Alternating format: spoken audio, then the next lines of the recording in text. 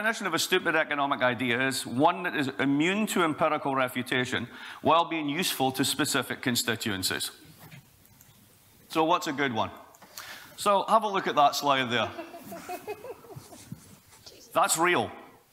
Sovereign borrower of the year, 2007, the Hellenic Republic of Greece.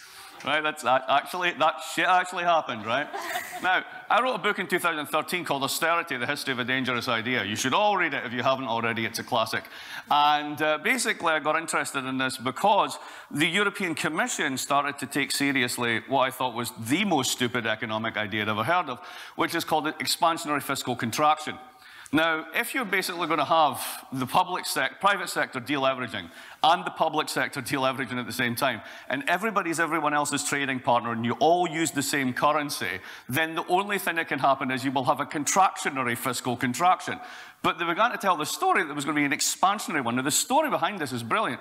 So that the everyday homily, of course, is the family budget and the state's budget. They're really just the same thing. So the family runs out of money, you stop spending, you tighten your belt, all that sort of stuff, right? And of course, the state's budget is completely different. Number one, families don't get to issue their own money.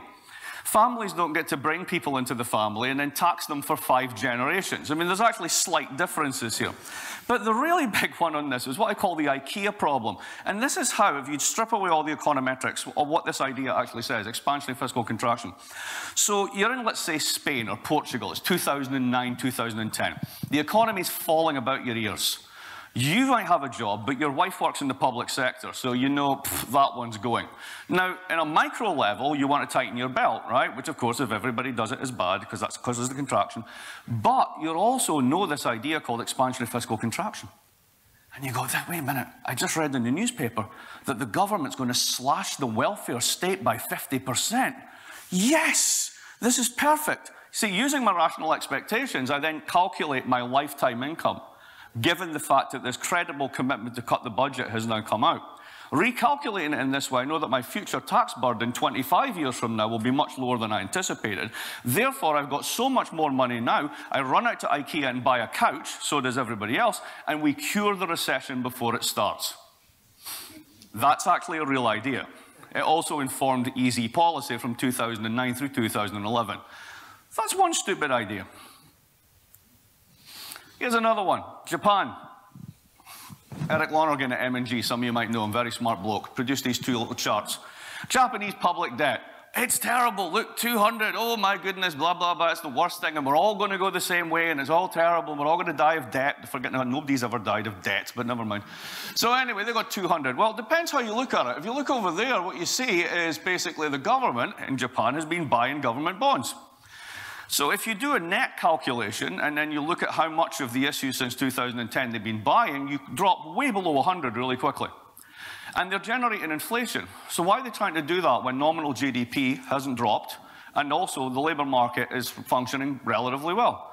You're doing it because you're doing an intergenerational wealth transfer, because you've got an old society with too many assets, and you want to basically burn those assets. Think about it this way. If I owe myself a mortgage, and then I buy the mortgage back from myself, do I have any debt? The inflation puzzle. There's a fake king, Sweden. There's a fake economist, Milton. And why is it? It's a head fake, but it's a real fake. There's no inflation anywhere. We were all raised on monetarist theories of inflation. The 1970s is this very small n in the world, but we've generalized everything from. We were just talking about this. And it's very interesting. You've got 13 trillion in long-dated debt on the long end of the curve, 13 trillion in central bank intervention.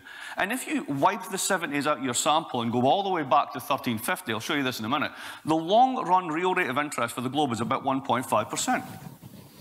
And what matters for inflation isn't money. Milton was wrong. It's labor power. Because if you have closed national economies, and you have your own cash, and you target full employment, and you have strong labor protections, you will generate an inflation. You can get it through the import channel, Brexit's going to do that to Britain, etc.